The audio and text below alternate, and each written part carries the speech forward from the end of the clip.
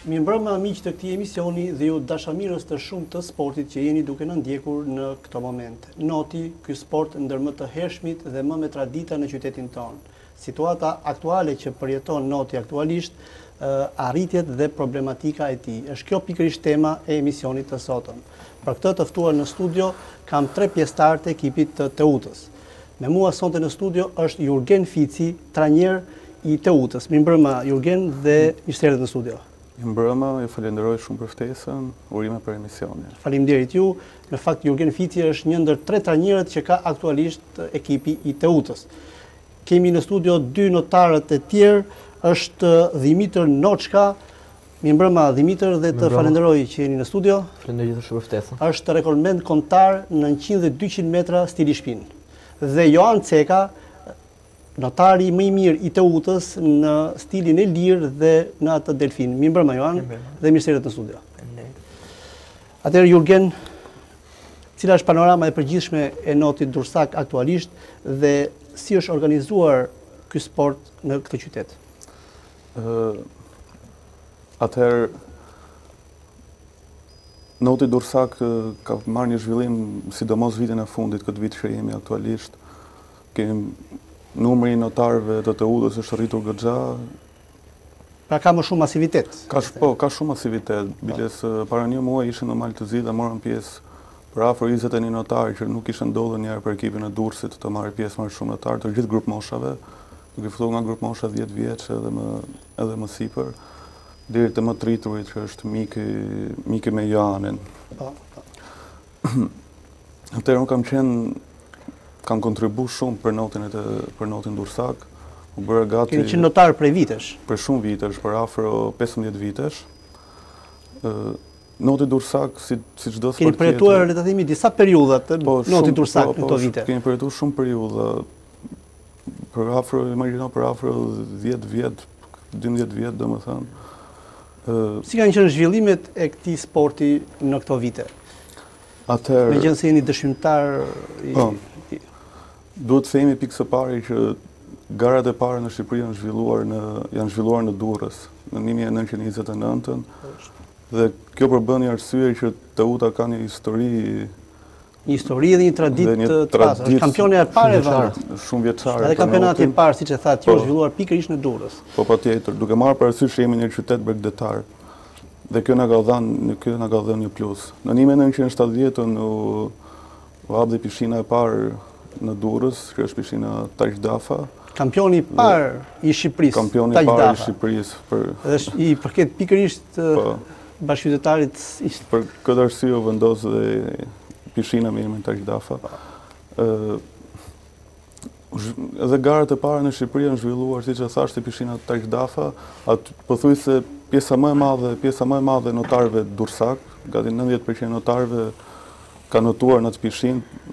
Pra të gjithë kemi një kujtesë për të pishinë. Juve për vetë moshën që keni notuar në këtë pishinë, pasi ka vite që kjo pishinë është e degraduar. Për shumë vite. Pishina është degraduar. Pra aty pas keni filluar dhe hapat e para në pishinën e Durrësit, pishinën publike. Diskutohet.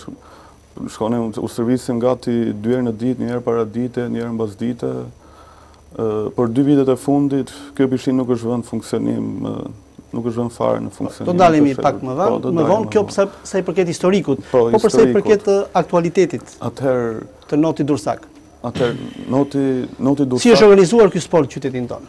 Po, mbas viteve 90, noti dursak pati një problem për shkak të emigracionit. Si çdo sport tjetër. Po, si çdo sport tjetër dhe shumë notarë dursak u larguan për në vendet tuaja dhe kjo përbëri një problem. Krijoi një bëshllëk të madh.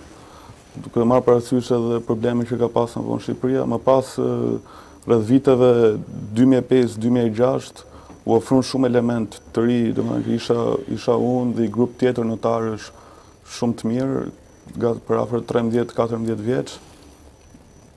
Dhe aty fillon të merrnin pjesë në kampionate, shpeshherë fitonim kupat për fëmijë të kampionateve kombëtare që u zhvillonin në Tiranë të pishinat e mëdha.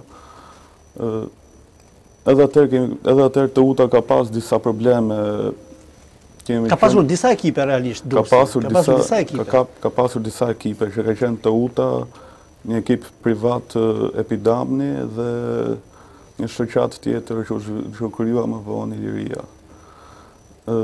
Këto probleme pak a shumë vinin për shkak të mosbashkëpunimit të trajnerëve me njëri tjetrin dhe klubit gjithashtu me trajnerët. Më pas u shkrin përsëri ekipet. Aktualisht sa ekipe ka ky qytet? Aktualisht kemi vetëm një ekip, ekipi Teuta Madhe. Pra janë shkrirë këto ekipet e tjera? Janë shkrirë ekipet e tjera. Para disa kohësh ishte edhe ekipi Teuta Swimming, e cila u shkri dhe u bashkua me Teutën e Madhe. U bashkua me Teutën e Madhe. Tani më jemi të gjithë së bashku, po punojmë shumë që të arrijmë rezultate në kampionatet kombëtare, shumë kampionate na presin. Mbas 20 ditësh kemi kampionatin kombëtar për fëmijë. Po përse i përket kushteve, pasi dihet që në mungesë të një pishine publike, ndalemi dhe pak më vonë nëse ka apo jo ndonjë të re lidhur me rehabilitimin e kësaj pishine, por i bëni stërvitjet në një ambient privat. Si janë kushtet aty dhe si përballohet nga notarët dhe trajnerët, nga pikpamja financiare kam fjalën. Kuptoj. Atëherë djemtë të Teutës kanë pasur fatin e madh që para një viti u bën një pishim private dimrore në Durrës. Ka qenë një ndimes shumë e madhe për ne dhe para shumë kohësh ka qenë një minus për ne mos pasje një pishine private. Dhe ju i bënit mos gaboj në Tiranë stërvitjet? Shkonim në Tiranë, po thuaj se për ditë, për 3 vite. Koha, rruga, po edhe ekonomia. Pra shpenzimet të shtuara, le të themi. Shpenzimet të shtuara, një problem shumë i madh. Ishte e pamundur të shkoja për ditë në Tiranë, të paguaja rrugën, të paguaja pishinën, koha për të mësuar ishte shumë e vogël. Dhe gjithashtu kjo na pengoi që Teuta të merrte edhe me grup moshat. Domethënë një prind nuk mund ta sillte fëmin 4 vjeç ose 5 vjeç në Tiranë. Duhet të jetë në shoqërinë e prindit. Duhet të jetë shoqërinë e prindit. Edhe prindëri nuk ka atë kohën e plotësh në punë, për okupimet e tij. Por kushtet e pishinës aktuale janë shumë të mira. Ofrojnë komoditetin e duhur për të stërvitur. Por duke qenë në ambient privat, të themi, duhet të paguni një kuotë financiare. Po patjetër. Normalisht. Atëherë edhe pishina, si çdo sportet e tjera, ka ato kostot e veta.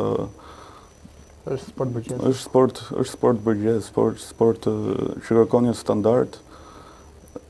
Hyrja në pishinë, po edhe mjetet, edhe pajisjet materiale të notit kërkojnë një pagesë. Janë të kushtueshme. Janë të kushtueshme. Ju këtë ambient e keni vetëm për stërvitje normalisht. Po kemi vetëm ndarë për stërvitje dhe për gara. Pse mund të zhvillohen gara në një ambient të tillë? Po, mund të zhvillohen dhe së shpejti do zhvillojmë dhe garat, garat e Marsit që janë pas disa javësh. Do zhvillohen pikërisht këtu në Durrës? Mund të organizojmë në Durrës. Në Ventos. Pa plotson të gjitha kriteret për gara zyrtare. Patjetër, të gjitha kriteret. Sa notar ka aktualisht Teuta, Jurgen? Kam parasysh të gjitha grup moshat, por meshkuj dhe femra. Atëherë, ne morëm pjesë në maltëzi me 21 notar. Ky është një numër shumë i mirë në krahasim me... Pra do të thuash që ka masivitet. Ka masivitet. Ishte një përfaqësim i tillë. Por mund të them që në garat e ardhshme do paraqitemi mbi 25 notar në kampionatet kombëtare për të gjithë sidomos për ekipin e parë kam fjalën që janë notarët profesionistë. Pastaj për fëmijët e vegjël ne punojmë edhe me grup moshat nga 4 vjeç deri e më të rritur, po kjo është shumë e rëndësishme. Puna me grup moshe, sidomos në fëmijët e vegjël, është shumë e rëndësishme sepse punojmë me ritme një akademi e noti, siç po punohet edhe në Tiranë kohët e fundit, dhe duhet i kushtojmë shumë kujdes fëmijëve. Janë në ardhmje notit që do na përfaqësojnë më vonë për kampionate të ndryshme kombëtare, ballkanike dhe ndërkombëtare, as diskutohet. Kjo është risi apo edhe më parë punohej me moshat të vogla? Kjo për Durrësin është një risi. Absolutë. Përpara nuk ka pas trajner që të merrnin me mosha kaq të vogla, 4 vjeç, 5 vjeç. Ka interes nga prindërit të sjellin fëmijët për të hyrë rrugës notit? Interesi është i gjallë. Është një ndryshim sepse përpara fëmijët e fillonin notën rreth moshës 10, 11 vjeç ose 12 vjeç, kurse tani kanë fatin e madh të fillojnë 5 vjeç, 6 vjeç, që harku kohor për të mësuar notën dhe për të arritur ato objektiva që kemi na favorizon shumë. Po me femrat si jemi, Jurgen? Se folëm vetëm pak a shumë për meshkuj, a kemi ne ekip femrash që na përfaqëson në aktivitete kombëtare apo ndërkombëtare? Jam bashkë. Ne kemi një... Jo, po dëgjova vetëm për meshkujt. Diçka më tepër këto vite. Për meshkujt. Pra është një numër më i madh i meshkuj. Po femrat si kemi? A përfaqësohemi në të gjitha grup moshat? Edhe kjo përbën një risi, sepse ndryshe nga vitet e tjera, kërkesa për të ndjekur kursin e notit nga notarët femra shumë e madhe. Dhe mund të them që pjesa më e madhe e fëmijëve janë vajza. Sa vajza kemi aktualisht? Atëherë, ekipi të UTA, të cilët marrin pjesë në kampionate, janë diku tek 10 deri në 12 vajza që marrin pjesë. Si kemi rezultatet, Jurgen, tek vajzat? Pasi di që të djemë kemi arritur disa rekorde, disa rezultate mjaft mira, ku 2 prej notarëve më cilësor i kemi edhe sonte në studio, Dhimitrin dhe Joanin. Atëherë, kemi një rezultat me cilën mund të krenohemi nga vajzat? Patjetër, ne kemi notarë shumë cilësor të vajzat, edhe pse në moshë të vogël, por që premtojnë për ta. Si Lisa Dhimgjini, 13 vjeçe, kemi Nargi Golashin gjithashtu 12 vjeçe, të cilët stërviten për ditë në pishinat e Durrësit. Kemi vajza më të rritura pastaj si Burxhu Erxhil, Keti Mustafaraj. Më pas edhe grupin e vogël të vajzave si Fabiola Gjoka, Ester Gjoka, Elo Dicani. Numri vajzave është i madh, domethënë. Është rritur goxha. Si keni ndar punën, Jurgen, mes kolegëve? Pra, siç e thash, jeni ju dhe 2 trajnerë të tjerë që merrni me stërvitjen e të gjitha grup moshave këtu në Durrës. Si keni ndar punën? Secili trajner ka grup moshat e tij apo ka një organizim tjetër? Atëherë, secili trajner punon me grup moshat e tij. Unë personalisht punoj me grup moshat nga 4 vjeç edhe deri të rritur, për arsye se jam dhe trajneri parë pishinës dhe kjo më lejon të punoj për gati 6 orë në bazitën në pishinë dhe kjo më lejon që të merrem me gjithë grup moshat. Jam munduar që t'i ndaj me grup mosha, nga ora 3 deri në orën 6:30 punoj me fëmijët e vegjël, nga mosha 4 deri në 10 vjeç. Më pas kam 2 orë gjysmë kohë që të merrem me ekipin e parë, me grupin e parë të UTA-s, të cilët marrin pjesë në kampionate. Ndërsa kemi edhe trajnerët e tjerë, Shpëtim Damini, i cili gjithashtu dhe i merret me grup moshat e fëmijëve dhe të rriturve, i ka të 2 grup moshat, të cilët dhe ato premtojnë shumë për të ardhmen, dhe trajnerin tjetër JURGEN Gresi dhe Dorot Brdava. JURGEN Gresi, i cili edhe ky ka grup moshat të tij, po sidomos grup moshat më të rritur 14-15 vjeç. Aty më pjesën. Djem dhe goca shumë të mira që kanë bajnë edhe rekorde. Ç'i bilanc do t'i bënit notit Durrësak për vitin 2014? Në pjesëmarrjet që ju keni pasur në aktivitetet zyrtare, qofshin kombëtare apo ndërkombëtare? Atëherë, viti 2014 nuk është se ka pasur një masivitet shumë të madh për ekipin të UTA. Ka pasur pak përfaqësime, do të thoni? Po, pak përfaqësime. Po, për çfarë arsye? Atëherë, arsyeja ka qenë e thjeshtë. Ekipi të UTA ka pasur disa probleme vitin e fundit. Kjo për shkakun e, siç e shpjeguam dhe më parë, distancës Durrësit me një pishinë dimrore. Normalisht, notarët janë dhe me preokupime të tjera me mësime dhe pamundësia për të shkuar në Tiranë ishte një minus për ne. Nuk arritën të kapnin ato objektiva që ne kërkonim. Por për nga ana cilësore, nga pikpamja e rezultateve. Mund ta cilësojmë si vit pozitiv. Për nga ana rezultateve ishte një vit pozitiv. Pasi edhe pse masiviteti ishte i vogël, cilësia ishte goxha e mirë për notarët Durrësak. Për ju, Dhimitër, si ka qenë viti 2014? Viti 2014 përgjithësi ka qenë një vit. A pikpamja personale? A pikpamja personale, viti 2014 ka qenë një vit përgjithësi mjaft pozitiv për mua. Fillimisht ishte diçka e vështirë viti 2014 sepse ishte kalimi nga Tirana në Durrës dhe integrova një program të ri servitor. Momentalisht servite me grupin e drejtuar nga Gjergj Ngresi dhe Eduard Bërdaku, me një servite mjaft intensive nga specialisti italian Eros Pavon, me një grup shumë të talentuar dhe të vullnetshëm të fëmijëve, ku mund sfikate me Aleksandër Gresin, që është momentalisht kampion i moshëve të fëmijëve 14 vjeçare, Franz Bërdaku, Ron Mojali. Gjithashtu kemi edhe bashkëbashkëtarën tim dhe të Joanit e Azhubaj, që servite me grupin tim. Këto janë ndëremrat më sfikator. Momentalisht pata vështirësi nga kalimi nga Tirana në Durrës për integrimin e servites, por punuam fort dhe pam që në rezultatet e analizës arritëm disa rezultate mjaft pozitive. Për ju, Joan, si ka qenë viti 2014? Doja të thoja që ky vit ka qenë një nga vitet më të suksesshme të mia, sepse arrita kohët më të mira. Dhe kam punuar, doja të thoja, kam punuar shumë me profesorin, me Jurgenin, kemi punuar çdo ditë intensivisht dhe mendoj se ka qenë një nga më të mira.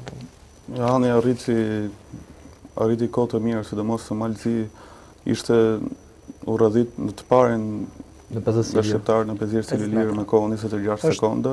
Është një kohë e vështirë për të kapur. Shumë pak notarë Durrësak arrin të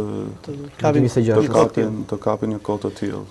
Përgjithashtu edhe janë dha rezultate të mira edhe në delfin, sidomos në garën 100 metra delfin, edhe në distancët e gjata si lirë. Është një notar tipik i distancave të gjata, 200, 400, 800.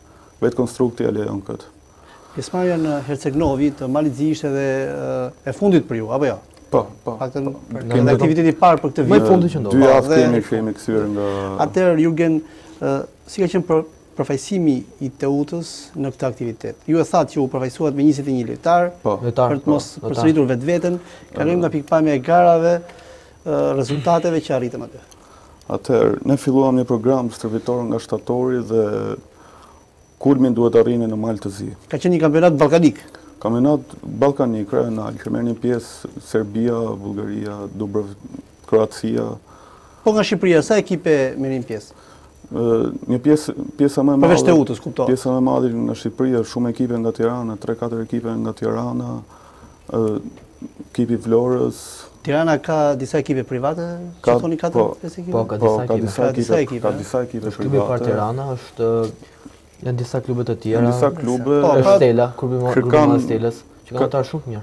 Kanë masivitet dhe ato. Dhe cilat ishin rezultatet e Teutës në këtë aktivitet? Më sfikatorit, normalisht. Sigurisht, më sfikatorit, normalisht. Teuta arritëm të kapim ato objektiva që ne kërkuam.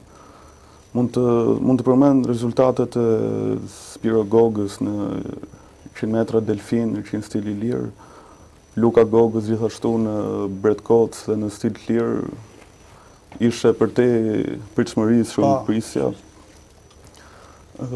Aleksandër Ngresi gjithashtu me kohë shumë të mira që premtojnë goxha, Franz Bërdaku, Roni Mojali, të cilët Roni Mojali gëroi edhe në distancat e gjata. Enea Zhupaj. Po dy notarët që kemi në studio, Dhimitër dhe Joani, që rezultate arritën? Dhimitër, si jeni kënaqur nga paraqitja e fundit? Po japim fjalën Dhimitrit pak. Paraqitja e fundit ishte shumë dinjitoze për mua dhe mjaft i kënaqur, sepse mora disa rezultate të cilat nuk i prisja. Puna ishte shumë intensive, e lodhshme pasi ne jam servitor 2 herë në ditë, shkoja një herë përpara shkollës, një herë pas shkollës. Dhe arritëm disa rezultate mjaft mira në të cilat thua 2 rekorde kombëtare në 100 metra shpinë dhe 200 metra shpinë, me kohë shumë të mira. Arrita edhe në 50 metra stil shpinë një rezultat mjaft të mirë, po dole i 4-ti në atë distancë, kurse në 100 metra shpinë dhe 200 metra shpinë arrita rezultatin në vend të dytë dhe marrë 2 medalë argjendi. Domethënë ngarova në 3 distancë të shpinës atje. Për këtë isha përgatitur. Mendoj që rezultatet janë mjaft pozitive. Joan, ju? Po, edhe unë isha ku garuat? Në cilat disiplina garuat? Ngarova fillimisht në garë të delfinit, dhe gjithashtu në krol, bëra distancat gjata, por e miksova edhe pak me të shkurtrat, ku rezultati doli i papritur, 26 sekonda në 50 metrësh. Ishte servit për Dhe me këtë rezultat dola i pari në ndër shqiptarët. Dhe kështu. Joan, më duket mua, apo stili delfin është më i vështiri? Po, është më i vështiri, sepse ka teknikën më të vështirë. Është i lodhshëm normalisht. Duhet të jetë jetë gare lodhshme, normalisht. Po, do të ishte shumë. Faktikisht çdo stil ka vështirësinë e vet. Normalisht. Ka vështirësinë e vet, delfini të vetin. Jo, do bëj koeficient vështirësie. Jo, do bëj themi se delfini ka më shumë. Po Jurgen? Delfini kërkon Dimitri thotë jo. Kërkon një përgatitje intensive si çdo stil tjetër. Por unë do të thoj që stili më i vështirë është bretkoca nga ana teknike dhe nga vështirësia që ka. Në 4 notim bretkoca është dhe stili më i ngadalt. Ku dallon notar, ku bëhet dallimi më i ngadalt, por dhe më i rëndësishme në 4 notim. Këtu ndurës një element që garon në stilin bretkoca dhe kemi rezultate, sikur se përmendëm bretkoca. Po, kemi Luka Gogën në bretkoc, që garon në 50 dhe në 100 bretkoc. Si dolëm në aktivitetin e fundit? Në aktivitetin e fundit shumë mirë, duke krahasuar me rezultatet e mëparshme, të thash, arritëm për tepër pritshmërisë me në garat e bretkocës. Spiro Goga garoi në bretkoc, Luka Sulemani gjithashtu. Po, do të shonim diçka? Jo, do të them që edhe tek ekipi jon Fres Berdaku ka punu goxha bretkoc, që është notari delfinit dhe stilit të lirë, të garave gjithsesi, edhe ka arritur rezultate shumë të mira ndaj bretkocës, e cila ka ndihmuar edhe në 4 notim, që arriti një kohë fantastike. 2:28 më duket, 200 metra 4 notim për një 14 vjeçar është kohë fantastike. Nuk e ka arrit askush moshë 14 vjeçare. Atëherë Teuta në raport me vendet e tjera, pra me skuadrat e tjera pjesëmarrëse në këtë aktivitet, me ç'nivel nivel do ta përcaktonim? Pra noti Dursak në raport me notin rajonal, le ta themi rajonal. Nuk po themi në Shqipëri se do të dalemi edhe pak më vonë, por nga pikpamja më e gjerë, pra nga pikpamja rajonale, si duket noti Dursak dhe i shqiptar, normalisht, se ne përfaqësojmë Shqipërinë. Atëherë, nëse do ta marrin në një nivel të kampionatit, këtij kampionati të kaluar si në Herceg-Novi, shpeshherë shkojmë në maj, zhvillohet në Dubrovnik, në Shkup, Maqedoni, atëherë niveli shqiptarëve është rritur goxha në krahasim me vitet e kaluara. Unë kam shkuar në Malzi për gati 5 vjet rresht dhe nga viti në vit niveli shqiptarëve ka ardhur shumë në rritje. Ndoshta përpara marrja e medaljeve ka qenë shumë e vështirë në Malzi, kurse tashti shqiptarët po bëhen pothuajse më të medaljuarit në Malzi, në Dubrovnik, po triumfojnë, biles dhe në Nema Cup në Maqedoni. Jemi duke bërë hapë shumë përpara. Dhe jemi duke bërë një progres shumë të mirë në këtë pikë. Më pas, nëse do të krahasohemi me vendet e tjera të zhvilluara perëndimore si Italia, nuk kemi akoma në ato nivele, duhet punojmë shumë, kemi shumë si nga ana fizike, ana teknike, kemi shumë punë nëse duam të arrijmë ato nivele. Të gjithë trajnerët janë të arrin ta kuptojnë këtë. Normalisht. Se të stërvitesh për nëse Joani kërkon të arrijë diçka në distancat e gjata në vendet e zhvilluara, atëherë dihet se duhet të stërvitet për gati 5 orë në ditë dhe kjo për momentin është pak sa e vështirë. Normalisht. Kërkoni 5 orë në ditë, se kërkoni një impenim të madh. Jo më këtë thuhet që sporti është sakrificë.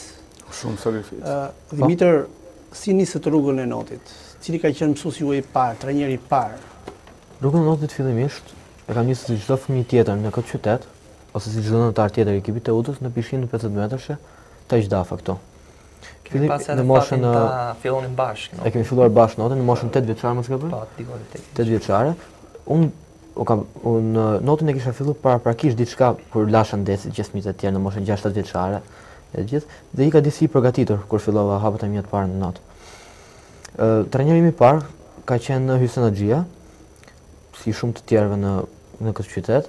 Ka dhënë shumë për sportin. Ka dhënë jashtëzakonisht shumë. Madje jo vetëm këto dy kanë qenë në të njëjtin ekip, ne kemi qenë të tre në të njëjtin ekip. Po thuaj se gjithë fëmijët e Durrësit, gjithë. Unë kam qenë më i rritur ndërsa këto më Unë servitur për pari ekipit, domethënë kuptoni se isha më i madh. Ishte më i madhi. Bashkëmoshtarët e mi. Unë më servitur për rreth 3 vite në atë pishinë, nga mosha 8 vjeçare deri në moshën 11 vjeçare. 10-11 vjeçare dhe pastaj hodha hapet e mi serioz në karrierën e notit, ku fillova servitin tim me Agonis Malati, me ekipin e parë Durrësit. Që ishte një risi e madhe për mua, domethënë ishte një servitë shumë rigoroze, shumë serioze me një specialist si Agonis Malati. Për 45 vjet trajner. Ka dhënë shumë për notin. Ka dhënë shumë për notin. Për fat keq ndarë nga jeta para pak kohësh. Atëherë ka qenë një grup shumë i kompletuar i notit, kur ishin rreth 15-20 notar. Dhe Durrësi ka qenë në vite shumë të fortë në kohën e Agonis Malati, kemi qenë kampion si në meshkuj, po ashtu dhe në femra, më kujtohet. Kemi pasur notar kampion siç ka qenë dhe JURGEN FICI, Mario Sulke, kemi pasur shumë tjerë. Pra një brez cilësor. Një brez shumë cilësor, biles kanë qenë në kulmin e të udhës. Bëhet fjalë për vitet 2007, 2008, 2009 deri diku. E kuptova që edhe për ju trajneri i parë ka qenë Hysén Haxhia, apo jo? Unë kam qenë fakt me Agonis Melatin. Ka qenë ai trajneri i parë. Ka qenë ai trajneri i parë, po. Kam qenë dhe me Jurgenin me një ekip. Pastaj erdhi dhe Miki, edhe aty jemi taku të tre, si më thënë. Dimiter, notin e shikoni si argëtim më tepër apo si sakrificë? Të them drejtën, unë shikoj të dy këndvështrime, dhe si argëtim dhe si sakrificë. Si sakrificë sepse duhet të bësh shumë, do të lësh, do të sakrifikosh në shkollë, do të sakrifikosh në shoqëri, do të sakrifikosh në shumë gjëra të tjera si moshatarët e tjerë. Krahasim me moshatarët e tjerë dhe që ti dedikohesh sportit.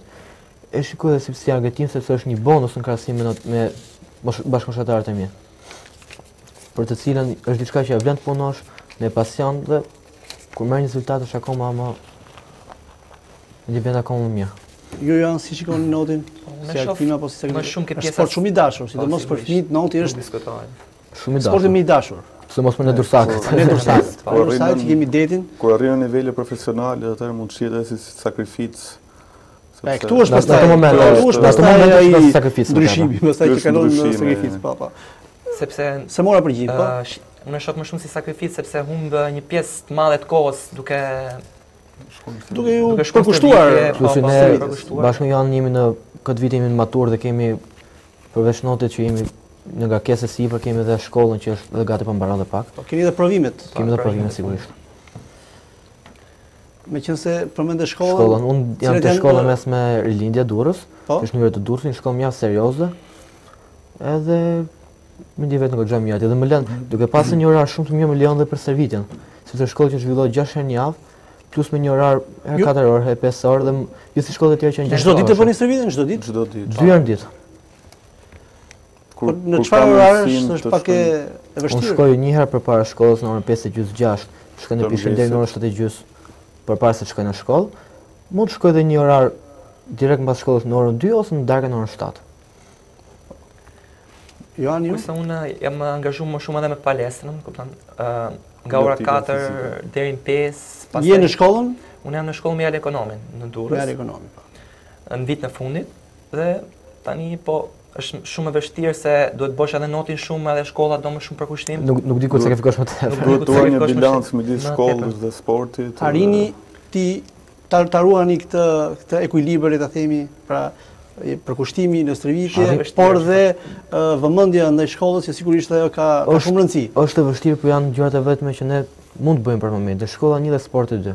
Në radhë para shkollës, pastaj sporti, sepse sport kemi arritur sa kemi arritur, por është një periudhë e caktuar kohë, se shkolla duhet për gjithë jetën. Por duke sakrifikuar në anën e tjera shoqërore, të dalurat, partit e këto gjërat e tjera, arrin domethënë t'i bëjmë. Profesioni që preferoni, pasi do t'hidhni atë hapin më të madh, le ta themi në nga pikpamja e arsimimit. Them drejtën, unë babë. Keni plan? E kam pas gjithmonë. Unë vetë babim është mjek, them drejtën. Dhe mjekësi kam që të shtoj. Johan, juve? Ndryshe nga unë jam akoma i pavendosur. Pavendosur jam të shohim. Gjithsesi unë ju uroj suksese në ardhmët tuaja, pasi janë vështira. Dimitri tha mjekësia është shumë e vështirë, shumë e bukur, si deg, por do të ndalim që sakrificat, do të ndalim këtu që sakrificat. Pak kohë gjatë, le ta themi, si studime. Do të ndalim këtu që sakrificat që i kanë bërë notë më mësojnë dhe një domethënë në shkollë, më mësojnë si të çaj përpara, si të punoj, si të angazhohem. Më ndihmon eksperiencën e notë në sport. Po, patjetër. Se më vonë Johani mund të shohë si bashkëkolegun tim në sportin e notit. Si trajner? Si trajner, po, shpeshherë më ndihmon, madje dje zhvilluam një test midis fëmijëve tek piscina dimrore. Dhe asistent kishit Johanit? Asistenti parë. Shkuan shumë mirë, fëmijët u kënaqën, ndam disa certifikata, diploma. Eksperiencë e bukur. Eksperiencë e bukur, sigurisht. Se trajnimi është vërtet eksperiencë e bukur, jo vetëm në not, por në çdo sport, trajnimi është diçka e veçantë, është art. Të trajnosh është shkollë vetë. Është shkollë vetë. Dhe është saktë. Dhe mi qëra fjala, po? Sepse dhe unë fëmijët dua që ti fus pak në atë frymën e garave, të emocioneve. Kupton se vetëm stërvitje po, normalisht. Duhet të ingranoj pak edhe me pjesën e garave. Pjesën e garave. Jurgen, po, nga ana Federatës Shqiptare të Notit, po, a organizohen trajnime për trajnerët, për të rritur sigurisht përgatitjen e tyre profesionale? Takime. Paktën sa kohë keni ju trajnerë? A ka seminare trajnuese në këtë drejtim? Unë jam trajner për gati 2 vjet. Po? Keni pasur një takim trajnues gjithsej kohë? Pa ti jemi konkret në ajo që themi. Po. Pra, para aq kohë sa keni ju, keni pasur një takim trajnues me drejtuesit e federatës? Se normalisht kanë detyrë të rrisin profesionalizmin tek trajnerët tanë. Çdo federatë ka bërë detyrë që të rrisë profesionalizmin. Është detyrë e tyre, po. Deri diku jam munduar që të flas me të federatës, takimet do të bëhen, shpresojmë të na ndihmojnë. Pra nuk janë bërë. Shpresojmë të na ndihmojnë për një specializim të ardhshëm. Deri tani kam arritur vetë që të falë eksperiencës, falë edhe në sepse sot edhe interneti për punën e vet ka mundësi të kompletohesh të marrësh një ide teorike. Të marrësh një ide të punosh. Mund të blejmë një literaturë me anë të internetit. Po, është vërtet, po gjithsesi trajnimet janë shumë të rëndësishme. Nuk mund të bazohemi vetëm eksperiencës tonë. Eksperjenca është një bonus më tepër. Po, sigurisht. Prandaj e pyeta që a ka seminare trajnuese? Durrësi ka pasur shumë notar cilësor. Dhe numri i atyre që po ingranohen akoma me notin është shumë i vogël, pothuajse fare. Pra janë ndarë pothuajse përfundimisht nga ajo të udhë e viteve 2007-2008 që ka qenë bazësh, po thuajse ndarën, kam qenë nga notarët e vegjël atë kohë, më të rinj. Besoj që flasin jam 18 të udhës. Pra kam fjalën që një specializim për trajnerë në shumë i nevojshëm. Normalisht. Jurgen, pasi keni qenë notar, jeni trajner i Teutës, Noti në vitet, sidomos mbas viteve 90, ka kaluar ato peripecit e veta, u krijuan shumë bashkëllëqe, jo vetëm Durrës.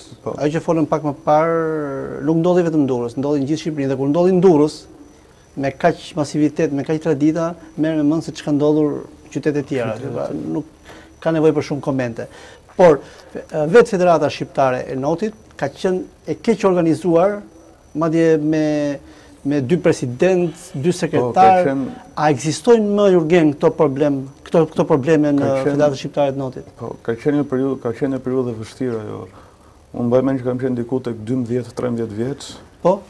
Dhe ka pas 2 president, 2 sekretar, një nga tërheqësit tërë që të gjithë udhëtuan me trajner, me notar. A kemi aktualisht këtë situatë, si është situata në Federatën Shqiptare? Për momentin situata duket shumë më mirë. Pra janë ezaruar këto probleme, janë sheshuar, nuk ka më. Edhe Federata po mundohet të ndihmojë notarët cilësor. Si ndihmon notarët cilësor? Po nëpër kampionatet që zhvillohen, kampionatet ndërkombëtare si në botror, në europian. Po prapë nuk mund të themi që nuk kemi probleme, probleme do kemi për herë.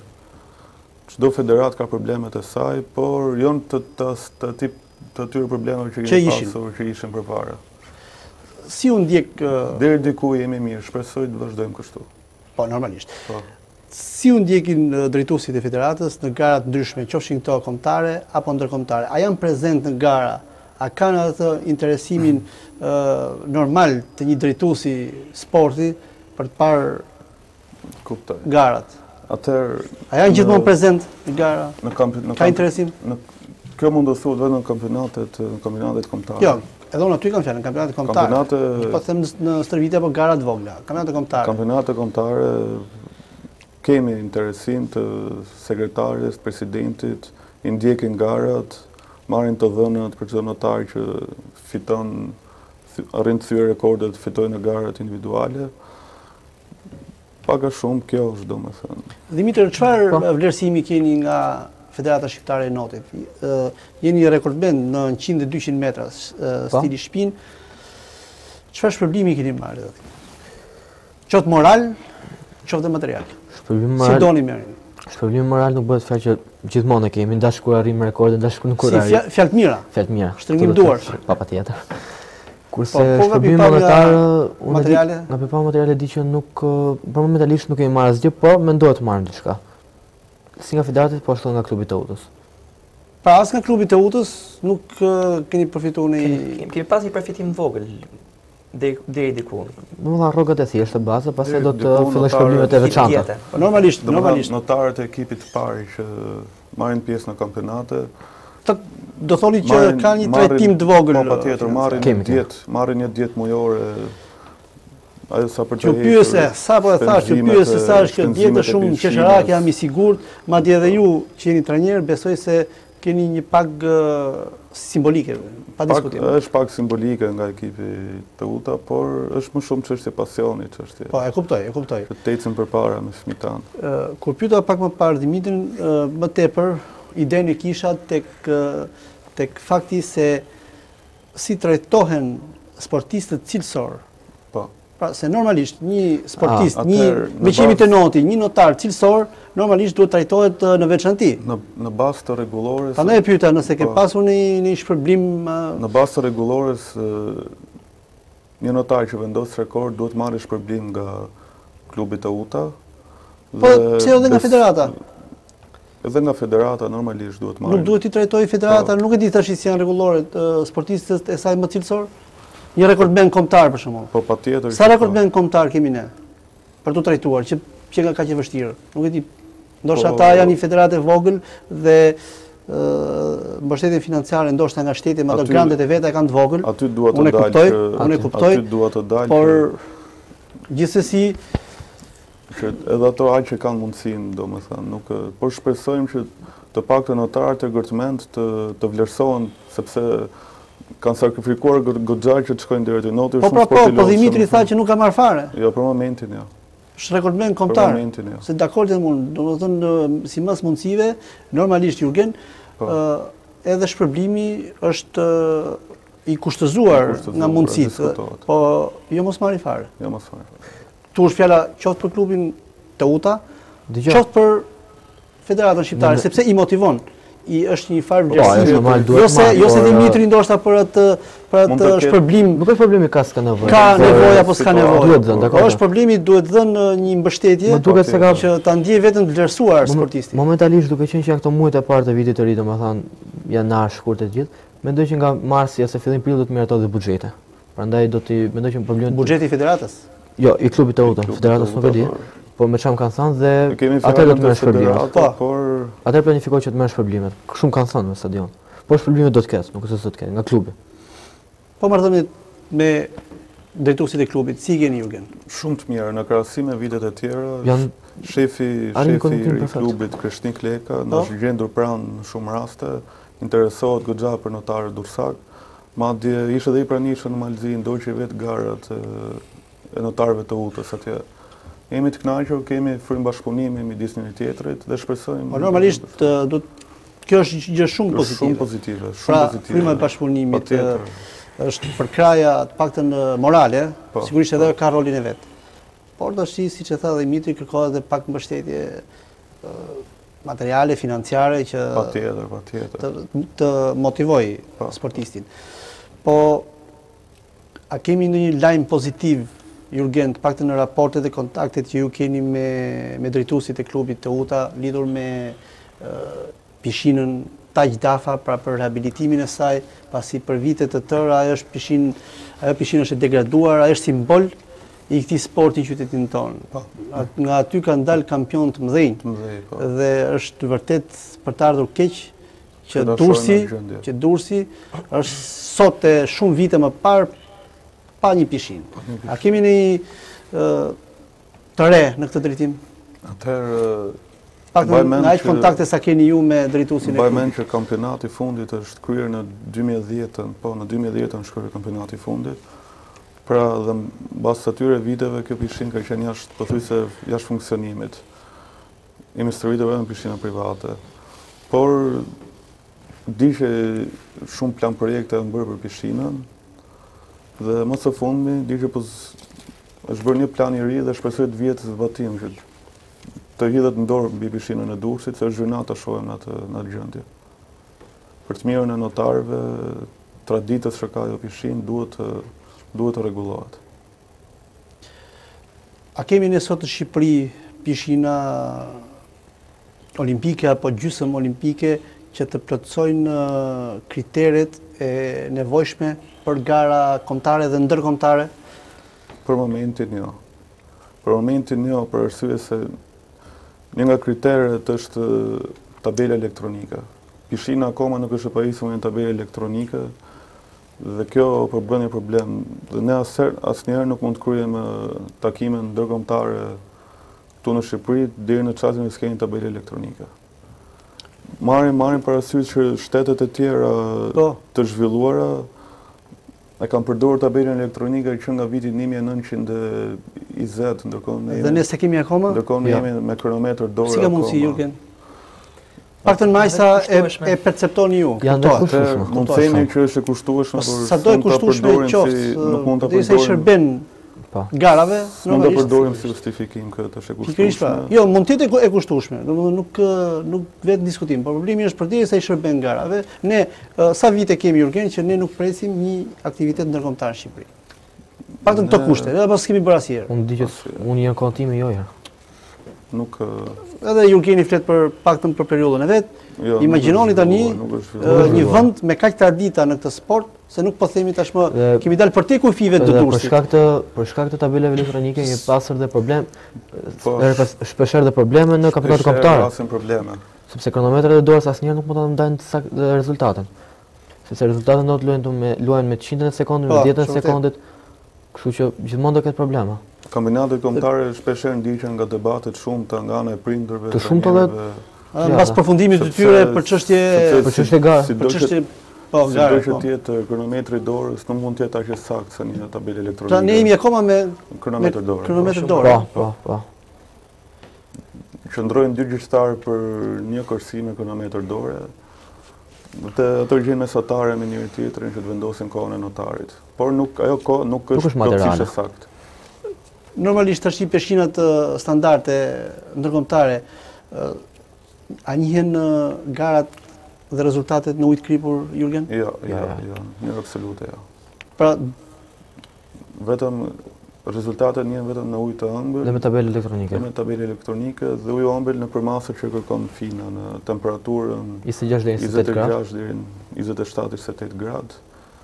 Dhe me nivelin e klorit dhe të pH-it që ato kërkojnë. Është rrep normalisht Federata Botërore e Notit apo Europiane në këtë drejtim dhe nuk lëshon. Dhe jo të gjithë pishinat që kanë tabelë elektronike apo standarde olimpike, gjysmë olimpike njihen nga fina. Kemi edhe pishinë 50 të Shkupit me stadion që i ka është pishinë olimpike 50 metrëshe me tabelë elektronike 8 nga një anë 8 nga një tjetër, po nuk njihet nga fina me stadion.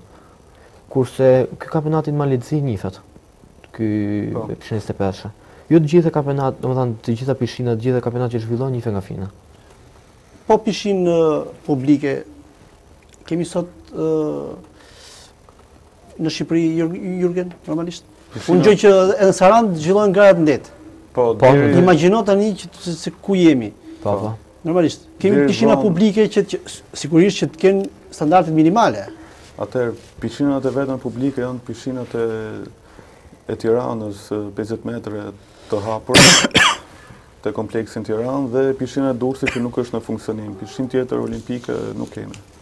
Në Sarand po para shumë vitesh u zhvillonin garat në det, që s'duket as pak normale, por këto janë të vetëm pishina publike.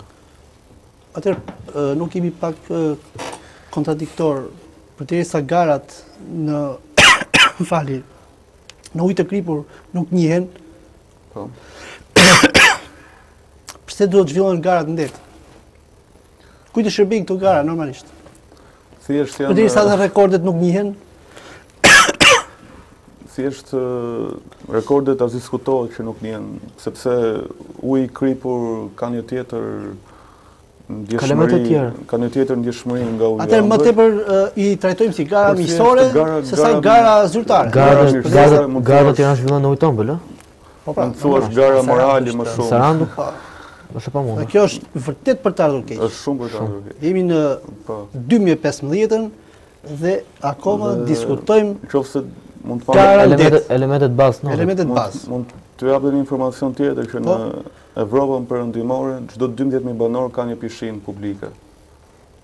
Domethënë qytetet zhvilluara, kryeqytetet zhvilluara të Europës kanë me qindra pishina. Ka llogaritur pastaj qytetet bregdetare si Durrësi, Si Durrësi që është e pakonceptueshme. Kemi shumë pishina turistike, pishina hotelerie, por Apo nuk janë mungojnë funksionim të pishinat olimpike. Jo, e kuptoj, po them që jemi shumë pasionant për të investuar në të tilla pishina kur e bën një individ apo një grup individësh dhe shteti s'është në gjendje të bëjë një pishinë publike për Mendohet që qytetet veçanta, sigurisht. mendohet që për Durrësin do të ketë një rekonstruksion të pishinës PZ-shë, domethënë do të rregullohet komplet. Kjo aktualja, normalisht. Aktuale. Po. Do të rregullohet me ujë tombël, domethënë do të marrë për masë olimpike. Mendohet por Ajo plan që mbetet është që ne vetëm të shpresojmë. Kemi disa vite realisht është plan konkret. shpresojmë. Jo, ky është plan konkret me stadion. Disa vite tani edhe unë kam dëgjuar për këtë planin që do të mike. Shpresojmë të jetë i vërtet.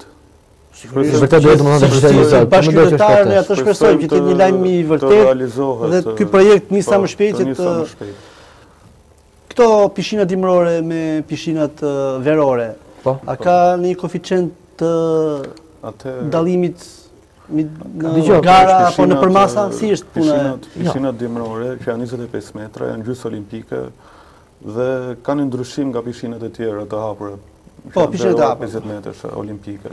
Rekordet ndryshojnë, domethënë krahasim me njëri tjetrin, sepse në një pishinë 25 metrash normalisht edhe rekordet dhe kohë do të jenë pak më të mira se pishinë 50, sepse të japin mundësinë e disa kthesave. Domethënë janë çështje teknike më shumë që nuk janë të njëjta me njëra tjetrën. Domethënë janë të ndarë dhe rekordet në pishinën gjysmë olimpike dhe pishinat olimpike. Rekordet që arritën në normalizimin të pishinës gjysmë olimpike. Pra edhe kur shënohen karrierën e një notari, Po, shënohen rekordin përcaktohet, domethënë cili prej këtyre rekordeve është arritur në gjysmë olimpike dhe cila është arritur në pishinë olimpike. Dhe ku është arritur gjithsesi? Po, normalisht është e vërtet. Jurgen, do të thoja që është zbardhur kalendari i aktiviteteve për vitin 2015. Jemi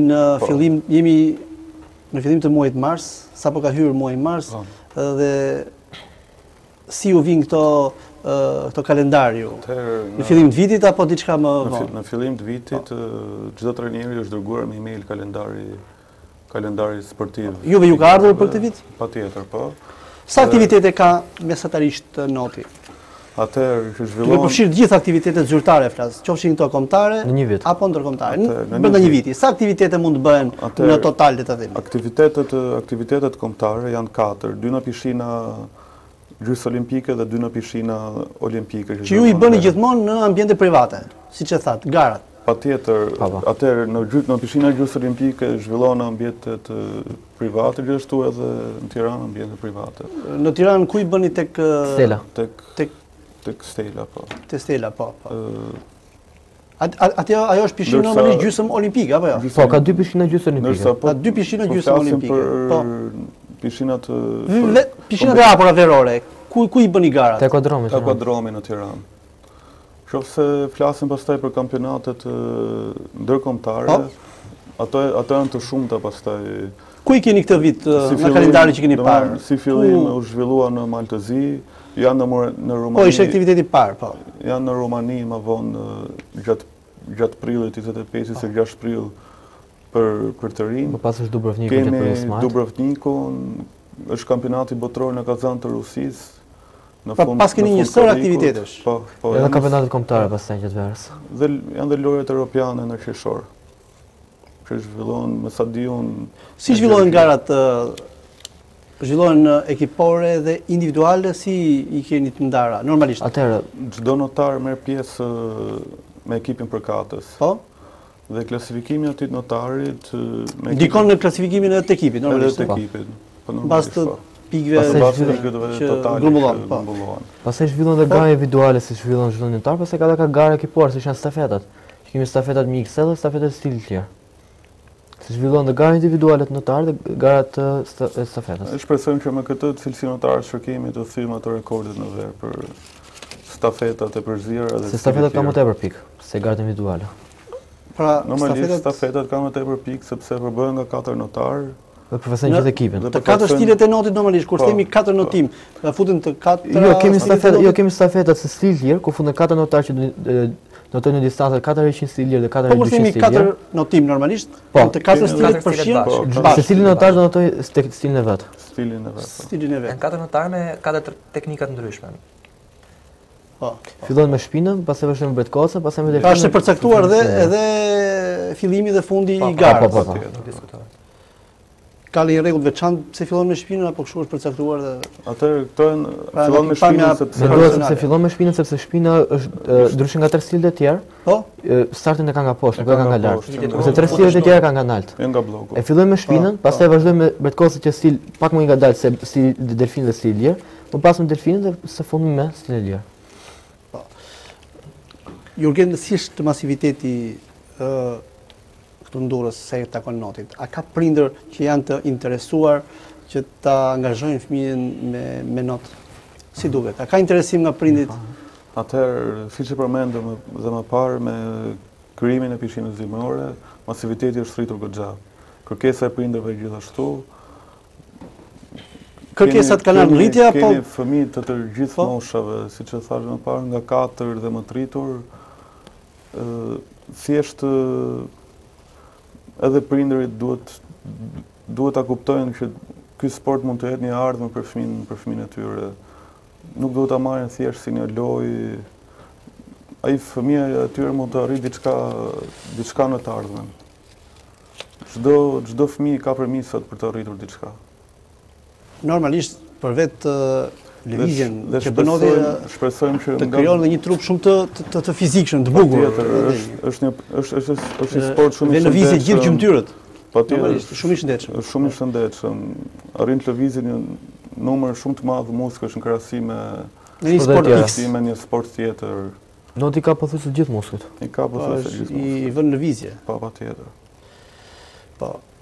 Jurgen, cilat janë synimet e TEU-tës për këtë vit? A keni bërë atë planin tuaj, a keni vendosur objektivat dhe kush që u vendos objektivat? Jeni ju stafi trajnerëve, janë drejtuesit e klubit, apo si funksionon në vendosjen e objektivave duke pasur parasysh dhe elementet që keni në dispozicion? Objektivat I vendosim bashkërisht. Çfarë objektivash keni për këtë vit? Objektivat I vendosim bashkërisht. Po. Stafi trajnerëve, shefi klubit, lidhemi dhe diskutojmë për këto objektiva.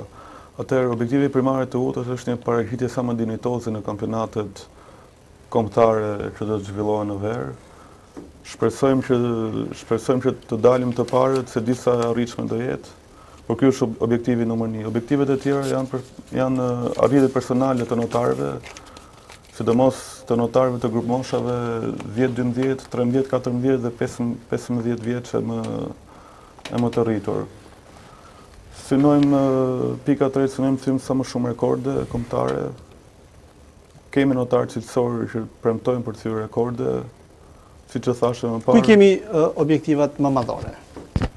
Te cila grup mosh dhe me cilët notarë? Atëherë, pra ku është pritshmëria më e madhe, duke pasur parasysh gjendjen e notarëve dhe rezultatet e arritura në garat e fundit. Kuptoj. Duke pasur parasysh atëherë te grup mosha 14-15 vjeçar. 15 vjeç, 14, 15 vjeç më sipër te grup mosha e trinjve synojmë. Pa aty jemi më optimistë. Aty jemi më optimistë, por gjithashtu nuk mund të menojmë të fëmijët e vegjël, të cilët janë shumë afër rekordeve, si Kledi Kadiu, Erlen Erjaku, kemi shumë notarë të cilët notojnë shumë mirë teknikisht dhe janë shumë afër rekordeve kombëtare. Për moshët. Dhe shpresojmë se me punë do arrijmë të thymë ato rekorde. Atëherë Dimiter Joan një objektiv dhe synim personal për këtë vit? Pasi ne sapo kemi mbaruar garda Malizzi, objektivi jonë i rrallë, si imi dhe si dhe janë gjithashtu mendoj, janë në gardë kombëtare që të zhvillojnë në verë. Në pikën olimpike dhe shpresojmë që aty të vendosëm rekorda. Joan? Po, edhe unë me këtë mendim jam. Gjithashtu është shumë e vështirë që të kapësh rekorde normal. Dhe do arrihet me punë. Duhet akoma shumë punë. Normalisht. Dhe premton ai gjë? Me që po, tash me delfinin premtoj më shumë. 100 metër je më afër, pra mundësitë i ke më të mëdha në këtë sport, këtë stil. Dhe shpresojmë që së bashku me Joanën dhe me notarët e tjerë si shpërmini Jurgenit moshëve 14-15 vjeçare, të arrijnë të marrin në stafetë dhe të paraqitin sa më mirë në kampionat. Për të rritur, po, se si dështoi diçka, po? Po? Jo, sikur dështonit diçka se nisë ta thonit edhe. Po, dëshoj të thonë që ne gjithmonë si të udhë që jemi kemi arritur të hypim në podium, domethënë midis 3 ekipeve më të mirë që mos gjithmonë. Po. Por këtë vit që është bashkuar komplet Teuta, si pjesa e Teuta Swimming, që ka qenë ekipi që është bashkuar me Teutën e madhe. Pra bashkimi bën fuqinë dhe Teuta Swimming ka këtë vit. Më të fortë se kur. Teuta Swimming ka një bazë shumë të madhe në Teutën e sotme. Dhe shpresojmë që të marrë në stafetë në këtë garë kombëtare që të zhvillohen dhe të ngrejmë Teuta sa më lart. Po duhet të themi, vështirësitë janë të mëdha për arsye se ekipet e Tiranës janë shumë masiv. Janë shumë masiv. Sidomos Tela, Tirana, kanë shumë masivitet në kampionate. Mbaj mend që te kampionati fëmijëve u paraqiten me mbi 60 notar, edhe pse ne mund të kemi cilësi shumë individuale ka masivitet. Prap në klasifikimin e përgjithshëm, ai që ka më shumë masivitet do të Kush është ekipi kampion për të rritur aktualisht? Tirana, po. Jurgen, këto ekipe si mbajnë këmbë? Kjo besoj se është do të jetë e fundit pasi minutazhi nuk na e lejon më vazhdimin e këtij emisioni. Si mbajnë këmbë këto ekipe nga pikpamja financiare? Mbajnë me kontributin e vetë prindërve, të notarëve?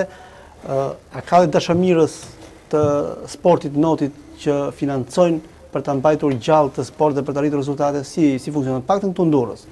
Atëherë këtu në Durrës për dashamirës nuk mund të flas, por mund të them që dimesa më e madhe ka qenë nga prindërit.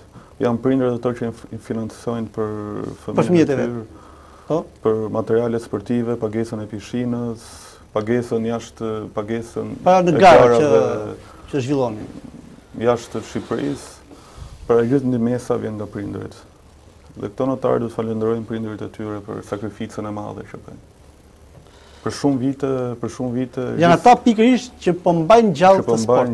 Që kanë mbajtur dhe mbajnë. Shpresojmë që raportet të ndryshojnë, pra edhe shteti, edhe klubi të marrin përsipër diçka. Pra jo vetëm në not, po edhe në sporte tjera të marrë përsipër diçka, sidomos në trajtimin e elementit cilësor, aty duhet të jetë dhe vëmendja më e madhe.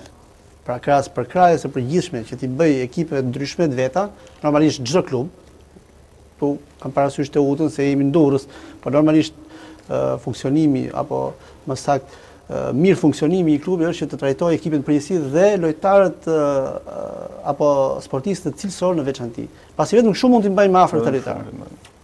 Rrugë tjetër nuk ka. Pasioni arrin deri diku dhe pastaj shuhet normalisht.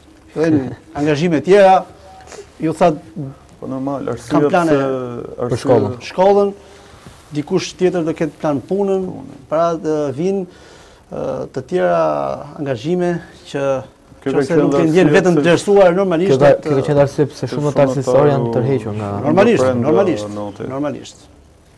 Atëherë këtu kemi erdhur në fund të këtij emisioni. Të nderuar teleshikues, kemi diskutuar në këtë emision për notin, për situatën që po kalon aktualisht ky sport, për arritjet dhe problematikën që shoqëron notin durrësak.